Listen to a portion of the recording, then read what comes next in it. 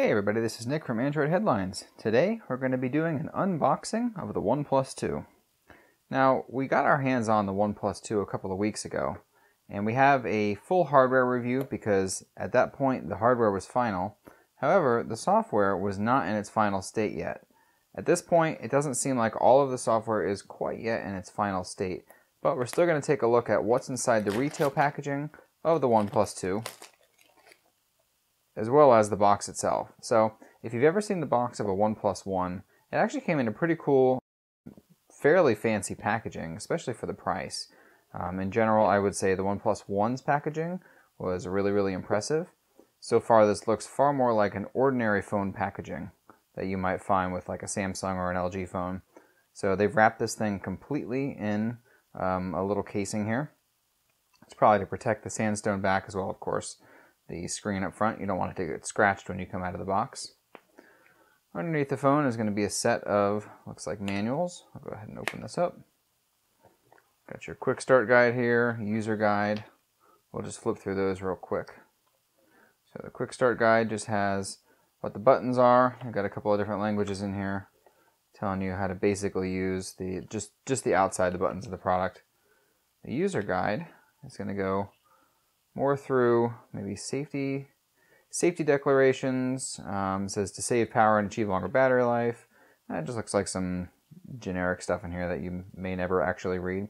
One of the more interesting things on the OnePlus One's package was the USB cable, which they seem to have kept the same design here.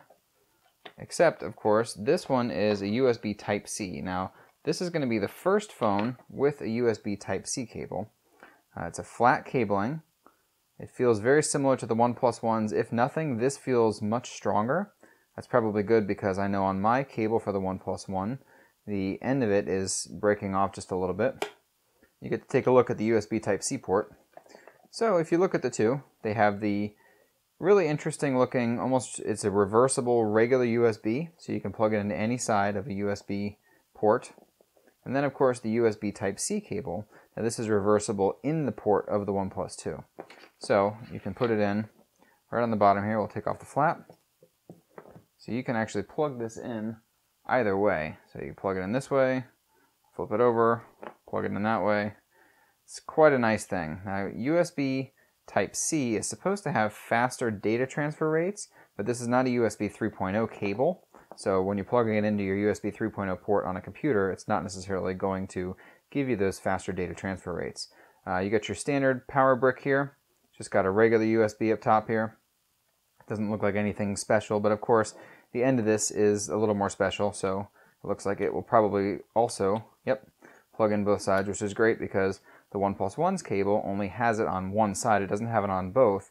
And there have been more than a couple of times where I've plugged it in, woken up in the morning and realized, oh, I had the cable in backwards because it still fits in the port either way, but since there were not the prongs on both sides of the cable, it would only charge one way. So now we're going to take a look at the phone itself. We'll do our first impressions of it. Now, of course, again, we got the device a couple of weeks ago at the hands-on event, but this is the super final production. This is exactly what you're going to get in the box when you order your own OnePlus 2. The sandstone back feels really nice. This feels like a very refined version of the sandstone back that came with the OnePlus One. It's definitely got that really nice gritty sandpaper feel. The device itself, as we said in the hardware review, feels really good in the hands. The metal sides are really nice. They're cool to the touch, of course, since it's metal. You have your little toggle switch here for priority mode. You've got your volume rocker and your power buttons here. Headset jack on the top, and of course that USB Type-C port on the bottom with the stereo speakers. Now remember, the home button on this is not an actual clicky button. It's a capacitive button. So that's your fingerprint scanner and your home button as well. So we'll go ahead and turn this on. Now while we're waiting for Oxygen OS 2.0 to load, we will also note that we've been sent an update for the phone. So more than likely this update is going to ship with the OnePlus 2, but for now we're going to have to update our devices before we can actually start the review process. So as you can see, your standard Lollipop welcome screen. We'll go ahead and buzz through these things. There's no SIM card in there yet. I'll go ahead and do the setup and cut this out.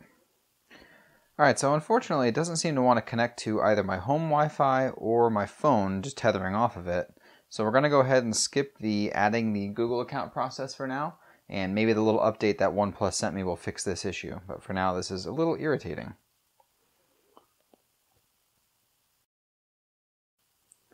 Go ahead and do the first setup. We'll just put Nick because that's fine, whatever. As you'll notice that it has SwiftKey on here. So, SwiftKey comes bundled with the OnePlus 2 as it did with the OnePlus One a couple months in. It's one of the few little partnerships that OnePlus has made with some other companies out there. We'll go ahead and enable Google services. Even though I don't have a Google account on here, it's fine. Okay, so as you see here, you'll be able to enable the software buttons, or of course by default the hardware buttons are here. So you have the home button, of course. On the right is the overview button, and on the left is the back button. Now if you want to enable software buttons, you click that, it pops the little software buttons up on the screen, and you can always change that, of course, if you want to go back to it.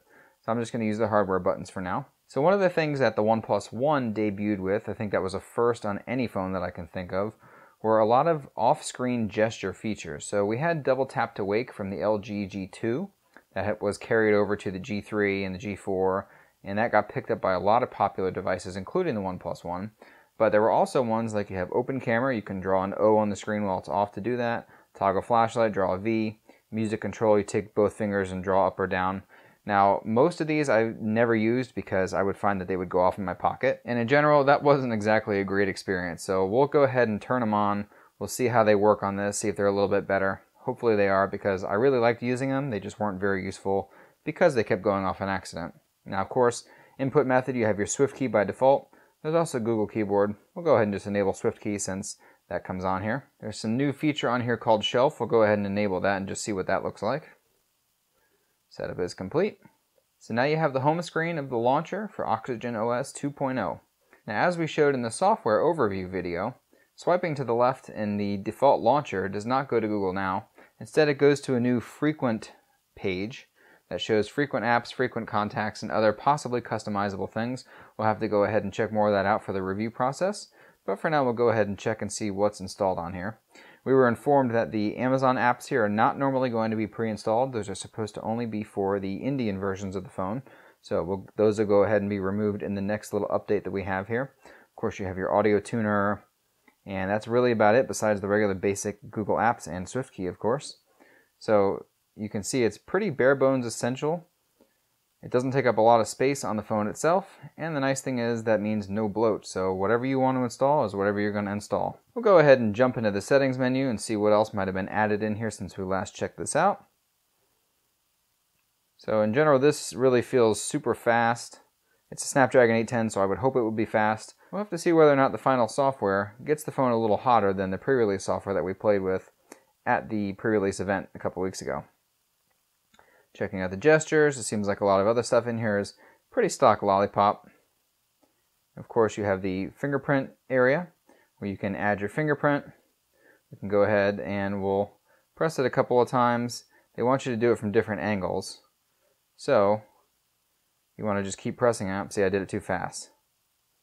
So it's pretty quick, and it recognizes it pretty well. In fact, this process seems to be a lot quicker than the one that I set up at the pre-release event. It took quite a few presses, and of course from different angles. So you want to make sure you get all the different angles in there. That way you don't have to put it on the exact same way that you originally scanned it. Go ahead and change the fingerprint. We'll change it to pin. We'll just do a 1, 2, 3, 4 because who really cares right now?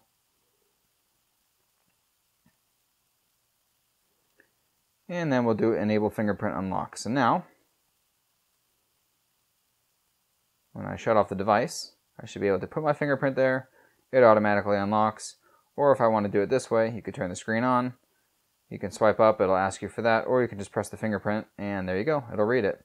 Now, in my testing before, the fingerprint scanner was super accurate, it was really, really fast. It seems to be about the same here. There are a couple of other fingerprint scanners on the market like this that aren't quite as fast or accurate. Hopefully this one holds up to that standard that we've been seeing. In the customization, of course, you can change the LED notification color. You have the system-wide dark mode that you can turn on. That always looks super nice, so we'll just leave that on. The phone itself feels really nice in the hand. I said that in the hardware review video, but I really feel like I need to state it again. This is a really, really nice feeling phone. For under $400, you wouldn't necessarily expect to build this premium. It feels no less premium than maybe a Galaxy S6 or any one of those other $700 phones that you would find on the market. It's really, really solid. It's got those metal edges around all sides. Of course, you have the trademark sandstone back here, and then you can buy the other backs if you want as well. OnePlus is going to be selling those 5 different backs. Again, check out our hardware review video for all the information on that. That'll be it for today. Thanks for watching, and of course, we'll have plenty of OnePlus 2 content coming to you soon.